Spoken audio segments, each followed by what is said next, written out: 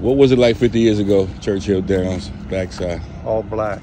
All black. I was taught by black guys. Harold Joseph works for Jimmy Baker. He's still back here. He worked for me. Yeah. I started walking hots in that barn in 1967, 68. Wow. Then I trained for 34 years.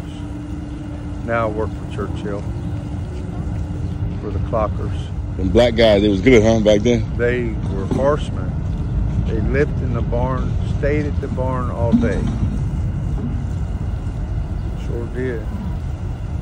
They called me young blood. Young blood. And I'd get ready to leave, and they'd say, "Where are you going, young blood?"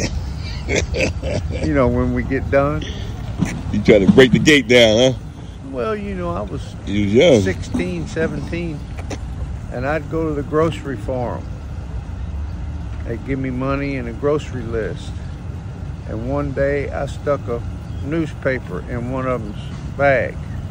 And when I gave him his groceries, he said, "You forgot your paper." I said, "Oh, I got that for you."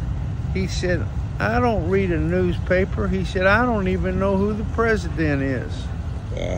Because the only time they left the backside was on a van going to Florida for the winter. They never left back here. Wow. Just completely different. But, you know, my dad told me when I was a young man that things change. And you got to roll with the change, or you'd be unhappy all the time. But I still don't know any Spanish. You know, because they're the labor force back here now. Yeah, yep.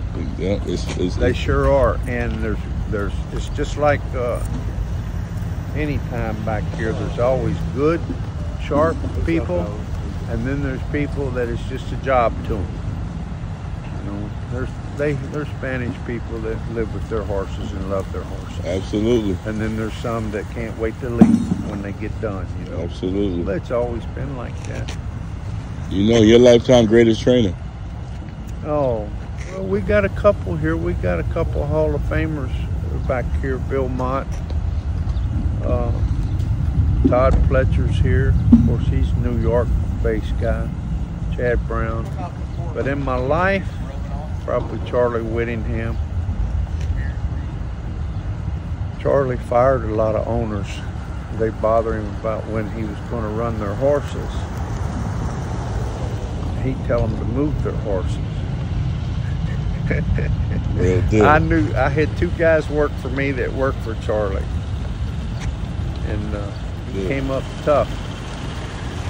Read his book sometime. Him and his brother worked in the carnival when they were kids.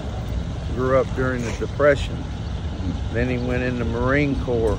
He worked on a racetrack for a while. Then he went in the Marines, and when he came out, he went back to a racetrack.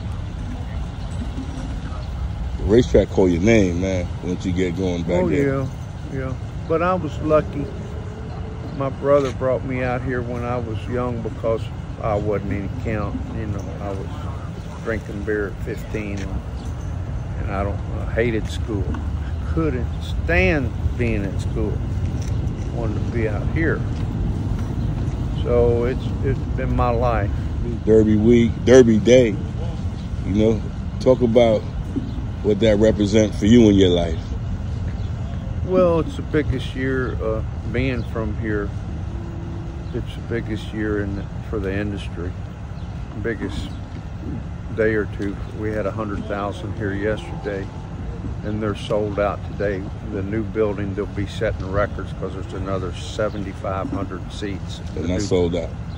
Everything's sold out, yeah. So now attendance record will all go up because of the new building. And it's a good year. I mean, we've had a few scratches, but it's a good Derby, good year. And back here, they call me cornbread, corn dog, corn pone, corn husker. That's enough. Oh, man, thank you, sir. All right.